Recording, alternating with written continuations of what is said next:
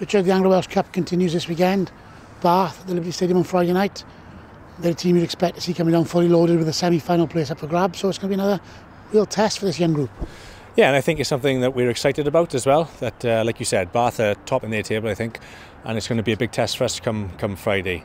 They'll probably will come down with a strong outfit, probably look to bully us, but I think with the experience we gained from last week, I think the boys learned quite a bit, and hopefully can put into a really good performance come Friday night.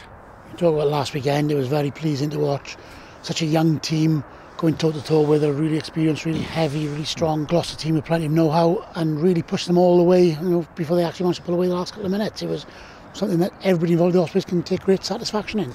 Yeah, you look at that squad, 16 of the 23, they had less than 20 appearances for the Ospreys, and we had a couple of 17-year-olds playing for us, and the value they gain and experience from that game will stand them in good stead come the future, and I think it bodes well for us. You're looking at that Ospreys team that we put out last Friday, and we see this competition as development for these boys, and it was great exposure to play against a full Gloucester outfit, and the boys did well. They did themselves proud. You're loath to say it because it's very much a cliche when teams lose matches, but sometimes it's not just about the result. Performance can mean an awful lot more.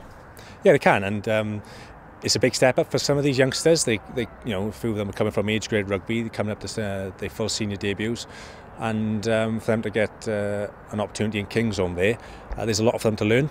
So we had a really good training week last week, good prep going into the game, and I thought those boys who trained for the younger ones, they came up and they delivered for us.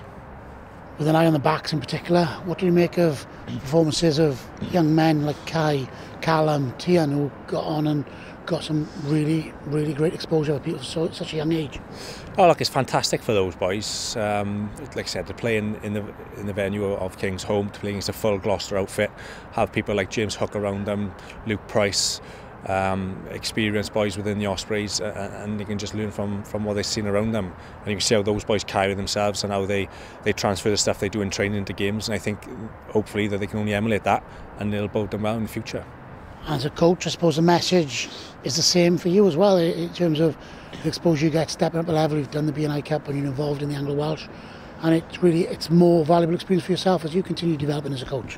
Yeah, these Boxer games have been great for like myself, Tom, Bish and Dunk, because we've had the Bick which has flowed into Anglo-Welsh, so we've had a nice block of games here, and we've had that opportunity to keep the squad rolling through those games and just get that experience and that momentum building through this competition.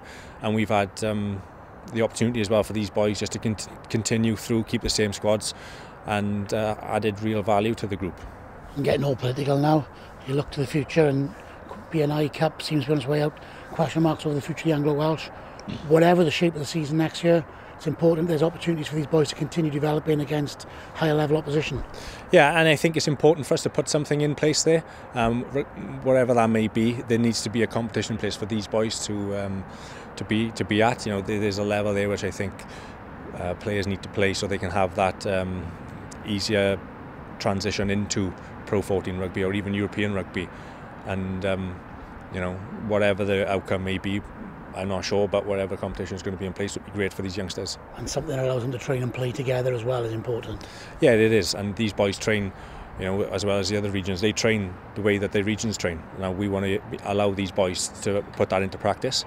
So something that could be put in place, whether it be a league or whatever, they give these boys that opportunity to do that.